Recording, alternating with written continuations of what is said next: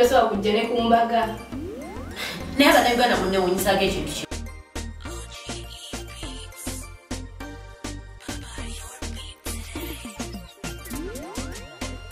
Now I'm with the beautiful actress Jamilah Karungi on the cast. Jamilah, how are you?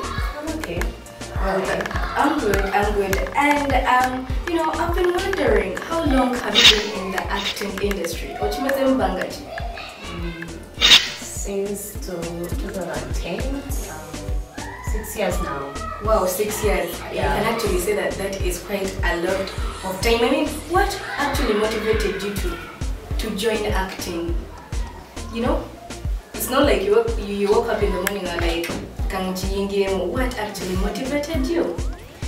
I know that kubanga nkyali musomero nalinga njagala nyo acting drama okusomero primary.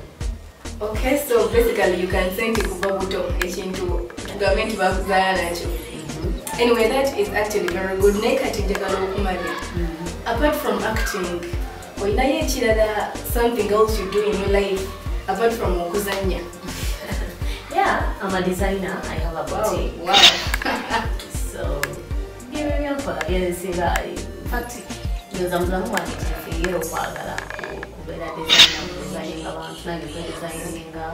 that's why I'm boutique. Basically, to comment, you're an art person. Anything to do with art, acting, designing, change. Yeah. Anyway, those things do suit you. You look like a designer yourself. You and Chris Evans, you know, change genda maso wakati wone Chris Evans. Tombuza bingi.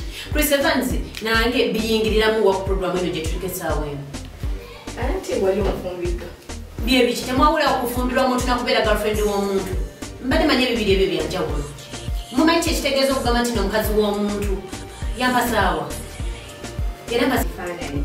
Kati, you know, abalabi baffe beewuunya nti kati nekukwanjula kinaaba kifaananyi kubanga ogambye ali wala. Oh my God.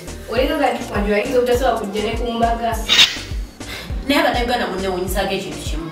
Muyingira nnyo ebitabakwatako. Oba ngenda kwanjula kifaananyi, oba ngenda kukyaza kifaananyi, oba ngenda kukola ki, that's none of your business. Ndiwadde mbakola no, ndiwadde mbakola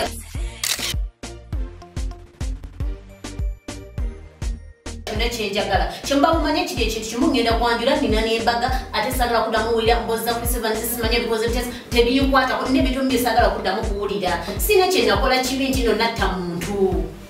Ndowooza Jamilah abatangaziza nko ku nsonga ezimu era abawadde ensonga ze era n'abawe ebirowoozo bye kansuubire nti abalabi baffe abalungi nti mubitegedde byababuuliddeko Chris Evans n'omwami omu gwagenda okufumbirwa. Ne anyway no program badde bagiyita The Cast nabagamba nti The Cast ebaleetera interviews ebaleetera exclusive information about actors, actresses, directors, producers bonna bobanyi ababeera mu Zubair family. Anyway nebagamba nti this program ogisanga ku Boys TV ngogisanga ku YouTube or Facebook or Twitter, Instagram, and that's not all actually. It was actually proudly sponsored by Boys Pictures and the Zubair family.